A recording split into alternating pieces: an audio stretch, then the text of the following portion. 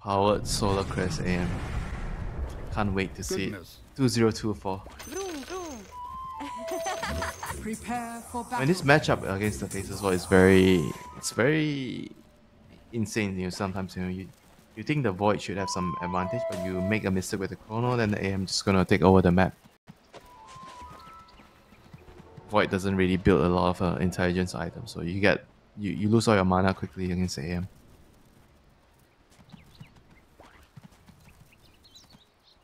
Yep, let's see how are they gonna start the game. The last time we had like some 2-1-2 setup, you know.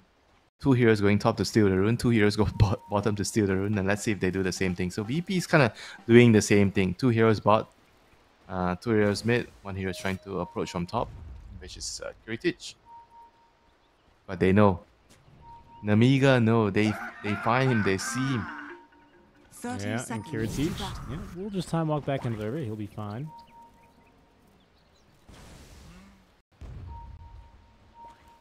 They also have located a ward. What do they have? No. Your admiral is on board.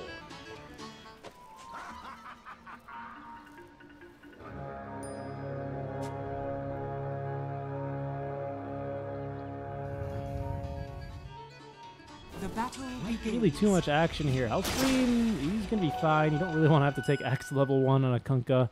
That feels like a little bit of a grief, so we're in just 2 apiece here. Winter. A little bit of the grief. A little bit of a grief. It's like almost as bad as Darkseer Vacuum level 1. Darkseer Vacuum... Nah, Xbox is worse than Darkseer level 1. Really? Vacuum.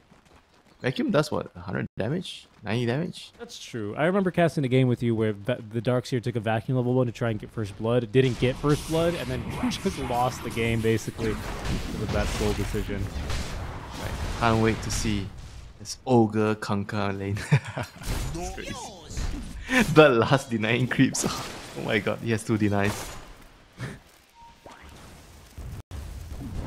And surely his HP is not going to really be able to sustain through this much harass, right?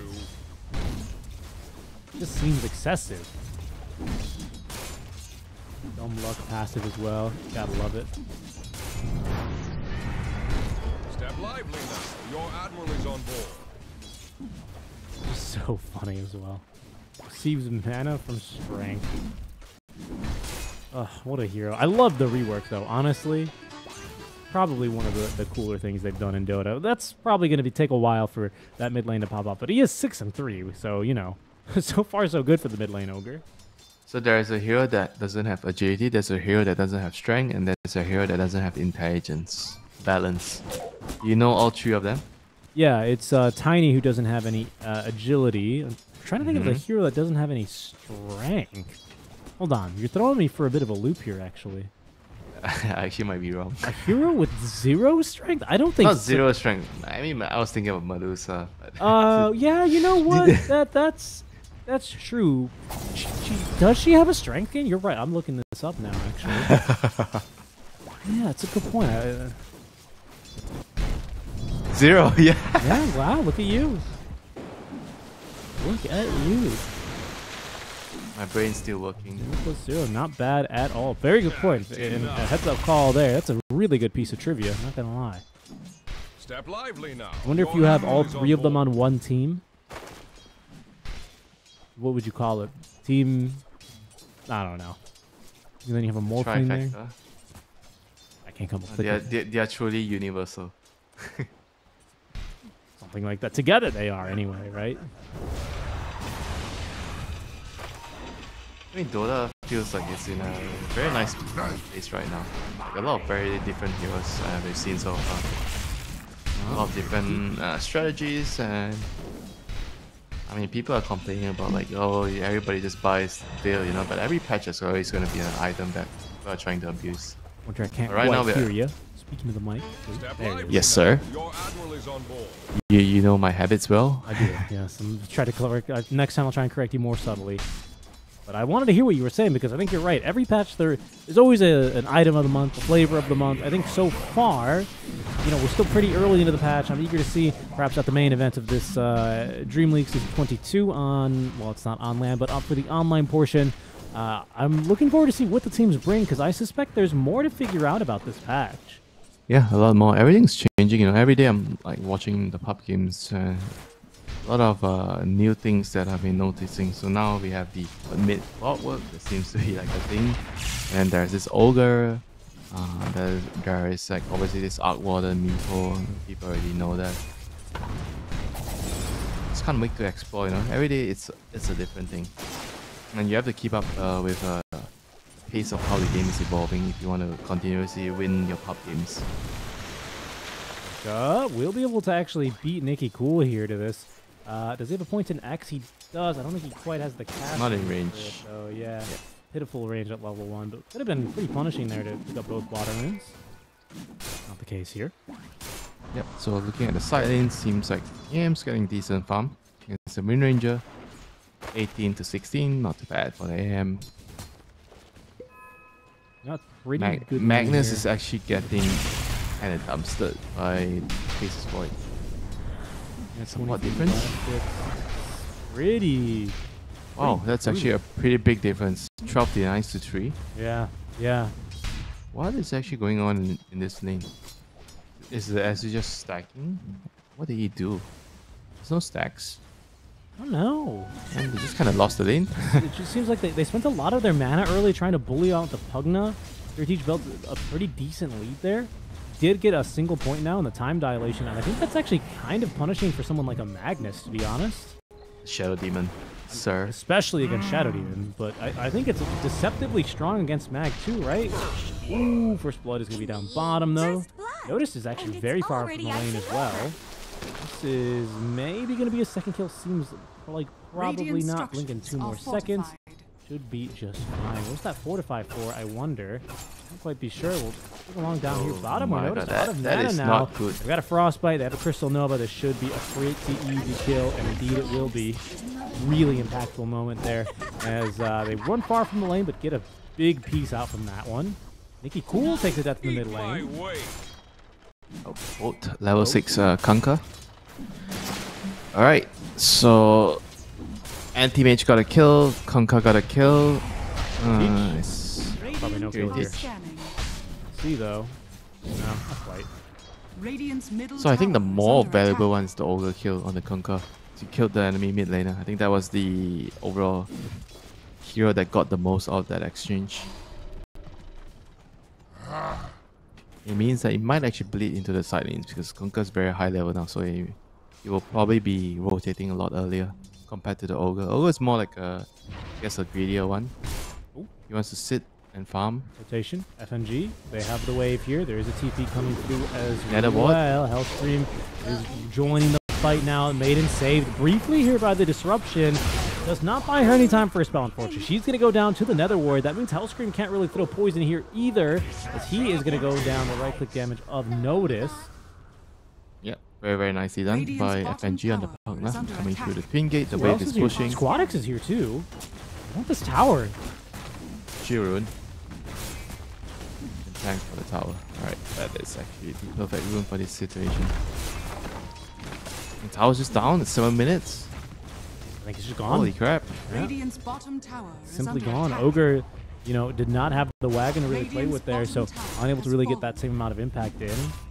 As Wisdom Runes will go one apiece here, by the way. Checking up on levels very quickly. Seems like VP have a pretty decent lead, honestly, with Kirtich and Sayush both level 5. As far as net worth, things are looking pretty favorable for them as well.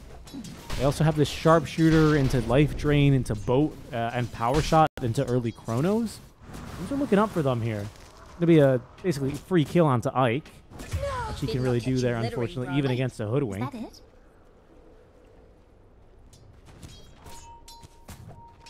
Yeah, I mean, CM already said that CM's gonna have a tough time in this lane. It's quite a miracle that they were able to get 2 kills in the previous exchange when they were chasing down the Wind Ranger in the jungle. So yeah, I mean, Go picks up a Haste Rune. Should be able to get FNG here. Well, Nope, deciding not to go. 2 stacks of it. They didn't really want to die to Nether Ward, it seems, so they'll be taking things a bit easier there. There's an RP. Looks like there was a skewer back as well on the tower for onto Kirtich, but again, that time dilation slow. I'm telling you, man, this is a hero Magnus where anytime he wants to get aggressive, he needs to start using his spells. Just turning for the Chrono. Someone's TPing into this Chronosphere. It is actually going to be the Kunkka. They see him immediately into the RP now, just trying to hold him back. Sayush looking to throw the pushback, is going to at least find the Ogre. In comes now the boat. X marks the spot. That's going to be where Zeneca falls. He's at least a kill onto FNG here, but it seems like Nicky Cool is going to take what is, in my opinion here, Winter, a very costly death now. This Ogre, sure, creating a little bit of space, creating kind of a lot of space, to be honest, on this death, but this is your mid laner going down a second time now. The space bubble, the AM is not even farming the lane. Getting chased. Oh boy. 4 seconds. Available soon. Just trying to break vision. Doing a pretty good job here, and I had the stick charges. He's fine. Kind of scary, though. He's fine, but he's not hitting creeps, Richie. What can you do? Anti-mage not hitting creeps, that's very, very bad news for Nemiga. Tis mine. Next mark, onto the Magnus here. No boat though. Right, decent disruption, but still gonna die. Just too much damage, really. Just way too much damage. Oh no, are they really gonna be able to steal this stack? I think they will. This is a big stack. Triple stack here. I mean, maybe that's what the Shadow Demon was up to. Small creeps are all gone. They will be able to defend this and aim the life of FNG, so that's something here. Oh my god, Ignite is so good early on.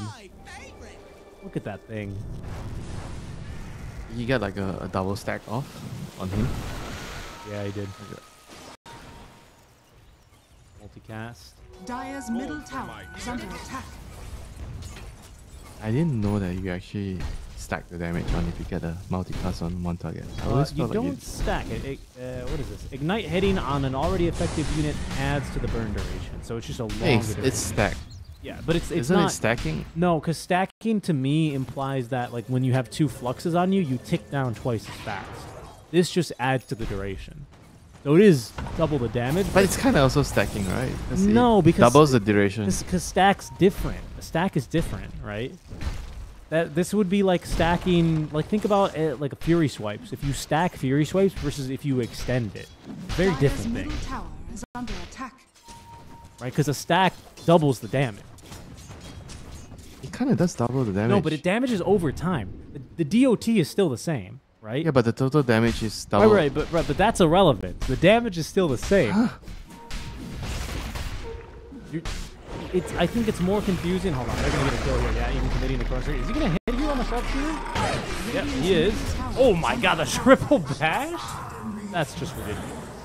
Look, I mean, it's semantics. In a way, it is doubling the damage, but for me, when you say doubling the damage for a DOT, Okay, fine. I'm not gonna use stack, alright?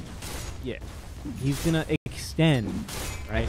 Refresh the duration. It's extend because it's not really refresh, Radiant's right? middle tower is If it under was a attack. refresh, then it means something else entirely. Just have to get everything right. Look, all I'm saying is that that's not how stacks work in this game. Stacks of debuffs. That's not how they work. Step lively now. Your admiral is on board. CM trying to start on FNG, but nope. FNG's gonna be just fine. Just wants to secure the tower. Here comes the Ogre. Pretty close. A lot of heroes here to stop them. Big stuns as well. Boat's gonna come in. Alex wants to fight this. Notice TPing in, as is actually Sayu, to see what they can find. He already has a full Blade Mail online. Lawrence ultimately is gonna get the Warpine Raiders pretty good, but miss out on the Ogre. Winter, when you played Dota 1, did you ever walk into the Ogre camp and then get stunned by an Ogre Magi? I tell you, I've gotten stunned by a centaur pretending to be a centaur. Hilarious. That's my one regret of not playing Dota 1. I would do that all the time. Notice here is dead, to be quite frank. They're not going to give the kill to Violent. Instead, it'll go to Nicky Cool.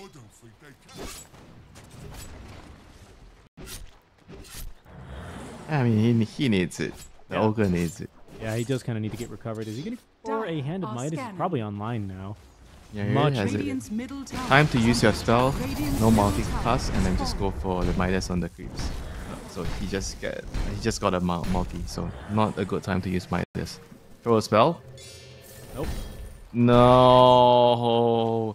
You're supposed to use the spell, and if it's not a multicast, then Hey, you use your Midas. he does. He's not an ogre mid specialist. You know?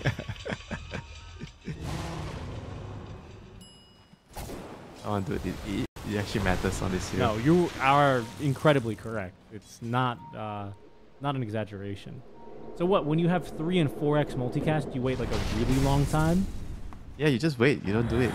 If you get it, you just wait until you don't get it, and then try to use your Midas. Right. So what the mechanic that you're referring to is the pseudo RNG mechanic in Dota, where basically it's like doing a loot chest, you know? The more you roll, the higher your chance. Yeah. Because Valve wants it to be even eventually, right? Dream. Self-disruption. Unfortunate Flutter is weighted on the boat. He will go down the Chronosphere. Does catch 2. They're going to focus down the Maiden first.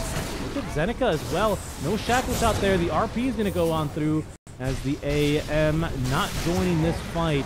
Wants nothing to do with this one. The Ogre is going to live as well, but scary moments here as VP is taking a 6k net worth lead pretty early on in the game. Yeah, so it's like Basher Winter, where like Basher, you know, on a melee hero has a 25% chance to bash. But realistically, what that boils down to is that on your first auto attack, you have something like maybe an 18% chance, and then on your second one, like over an average of 4 auto attacks, you will find a bash on one of them. This is a big kill, by the way. And Nicky Cool is going to get just caught out in the river, frankly, looking for the rune. Radiant's top tower has So it means that like if you, because your logic actually works. It's not actually gambler's fallacy. It's actually how it works. The only true random hero in the game is CK. All the other heroes, I believe, have the pseudo RNG. Pseudo random. Yeah. The other ones are like, you're right, where if you don't bash 3 times in a row, basically confirmed on your 4th hit, you are gonna get a bash. Not 100%, but it would be very, very, very unlikely because of the way that Valve plays with the numbers behind the scenes. This ensures a more fair and balanced game. So this is actually like a real thing. You know how like on Centaur, you right-click the creep 3 times and then you wait, and then you know your first auto attack is gonna bash. On other heroes, you auto attack maybe once or twice on a creep, and then you save your auto attack. It might actually work. Right, Magnus is dead. Pseudo RNG is one of my favorite topics. Enough of mathematics. Dota is about... never mind. That's all. They call Dota's it PRD. It's a very complex form. PRD. Yeah, PRD. Radiant's top tower is under attack. Can you do that for like draft probability? PRD? No, because this is a mathematical thing. So I've actually found the formula here, for example, for Skull Basher. So, like I said, 25% chance on paper, but on the first attack that you use from Skull Basher, you actually have a 17% chance. Then, on the second attack, you have so that was if you don't bash. That was how many percent? The percentage that the Cotter would need to. Oh, extremely rare. I know exactly. You remember in Bali? Of course, I remember. Yeah. He bought the basher, and then the first right click, he bashed the black hole. Yep. Radiant structures are fortified. So basically, like, yes, it sounds unfair. It sounds like the more you hit without bashing, the more chance of bash you're going to get. That's a nice kill there. Finally, one of the streamers goes right, and the kill as well being split by Nicky Cool. But the idea is over a long period of time, basically over an entire game, when you average it down, you will have bashed 1 every 4 hits on an AOC, right? And that's the idea behind pseudo RNG. But you can abuse this in small instances by, like you say, kind of preparing the auto attack. So, yeah, it's a very unique thing. It's really cool. I think you see that a lot with PA as well. Does it work the same? Well, PA is different now on ult, right? Alright, CM is going to die here. It's pretty aggressive out from Teach. Doesn't have an Aegis or anything. Yeah, but I like how he's just trying to posture on the enemy jungle, farming the enemy ancients. They have a lead, they're trying to just, you know, take away the farm from the enemy instead of just farming your own side of the map. It's always a good concept, a good habit. I always say that Dota is a game where you need to learn a lot of good habits in the game if you ever want to be good or try to go pro, you know. There are a lot of things that you just have to know by habit. instead of just think in the game what you should do.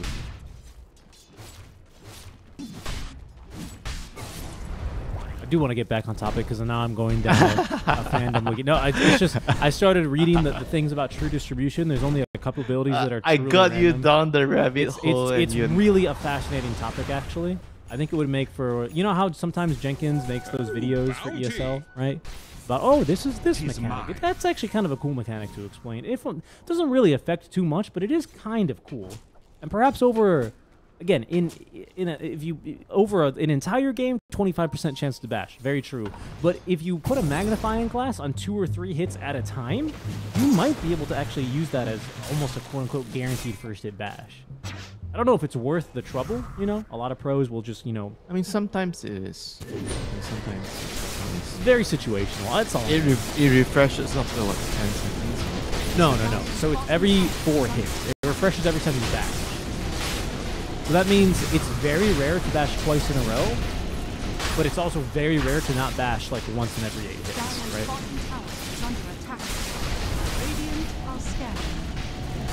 Roshan has fallen to the down. Doesn't work against buildings, stuff like that, so you can't really tick it that easily, stuff like that.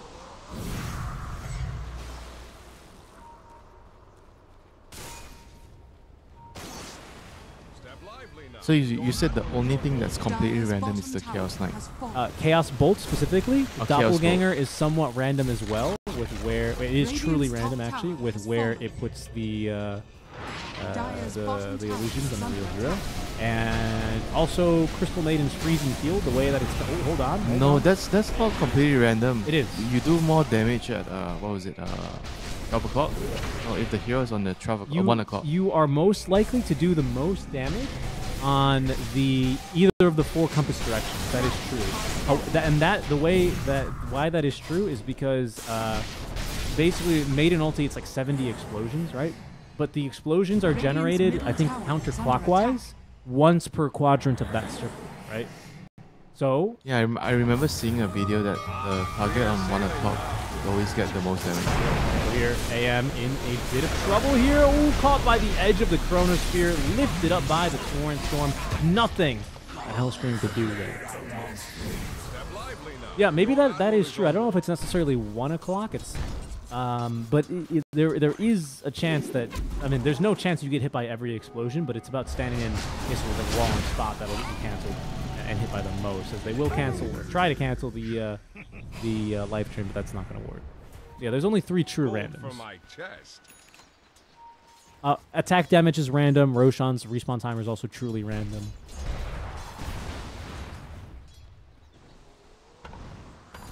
Like I'm having some math class here right now with you. I actually, this is such a fun topic for me. I could go off for days on this. I'd be surprised if Purge has never made a video or something like this. Like, there's some evasion sources that are also pseudo-random, so, you know. Yeah, but some of the stuff don't used to behave like this. They change it to pseudo-random. Remember, certain things are not. Most things in the game are pseudo-random because over a longer period of time, over a large data set, it is going to be the most balanced. Right? Radiant's bottom tower has fallen. Having true random can set up for some really unlucky things. Careful here. Careful, AM. Oh, no. Another death. They got the tower. They're going to TP on back. That's why, like, that one clip where Arteezy gets bashed by a Spirit Breaker, like, 3 or 4 times in a row, is hilarious. Because it's such a low chance for that to happen. It's like he just won the lottery. Basically, he won the unlucky lottery. That's exactly right. You could just say that probably about Arteezy's entire career, but in that exact moment, that is very true. Very easy kill now. This is just getting out of hand. I mean, over the course of this math discussion, Virtus.pro have just been absolutely owning here. What is he? He's issuing stop commands, right? That's the way to stop that. Radiant's middle tower is under attack. Yeah, but he does. What else he could have been doing, to be honest? Maybe like dropping items into... No, I don't know. That's really... I always thought backpacking the damage item. Ah, yeah. Okay, skewer on back. This is DD Kunkka. They've already displaced him pretty heavily here. He is so tanky. The tidal wave now with the rump up. The boat. Good luck, Ogrevot back for this. not even the tier 2 tower is going to be able to do much of a thing against him. Oh, This Void needs a top up on mana. you were back. There's an Aegis here on the Faceless Void, which will be procced now. Potentially turned around this game. They need something. I don't want to sound dramatic, not necessarily here now, but you just bob back on your ogre. A mid ogre. Didn't he buy back in game 1 as well earlier? No, I think it's something else. It's a different game. Made it out of two-man shackle. Spear, catching 2. They're going to have that boomerang now onto Zeneca. Can they nuke him in time? Yes, they can. They also pull back the ogre with the Thorn Storm. Down he goes. No buyback for him. It's a buyback on the mag, but yeah, it's just not going to go well for him here. He doesn't have an RP. This is just disastrous. Still coming. What else? I mean, this is why. This is why you don't really see this sort of carry heroes nowadays anymore. Like, you have to be able to fight early. You can't just leave your team 4v5 and try to hope for the best. You know, every hero pool right now, it's always carry heroes that can actually be actively playing around the field. This is how Dota is. It's a 5v5 game. You can't just have one hero every farming. In this case, I mean, Heritage really showing his stuff, right? It's a little bit reminiscent of how someone like Heritage plays. Heritage. Yeah, good effort there, and with the time dilation slow, Zeneca's going to really struggle here. AM, nice Manta dodge on the X-Mart. But it's 2 full lanes of barracks. I mean, again, 24 minutes. Virtus.pro just taking their time, right? They are 1 game away. They have such a massive lead here. 1 game away now from qualifying to the main event. It's such a big move for these guys to be able to get there. Third, 26k the net worth lead now. Here we go. Trying again onto the Kunkka. He is farther alone, but this looks strikingly familiar to what we saw before. He's got the Bloodstone active now as well. The run buff to keep him healthy. He's already got the kill now onto 2. That's not a support ogre. That's the mid ogre. He's already down for the count. Maiden is also dead. The GG is called. Congratulations, VP. They will join Team Spirits as the 2nd representative here out of the Eastern European region for DreamLeague Season 22. Very well done. Yeah, very well deserved. You know, they demonstrated a good understanding about drafts, a good understanding about what's important in the early game, the laning phase, and how they're rotating around the twin gates when they should be pressuring the opponents. And I feel like each and every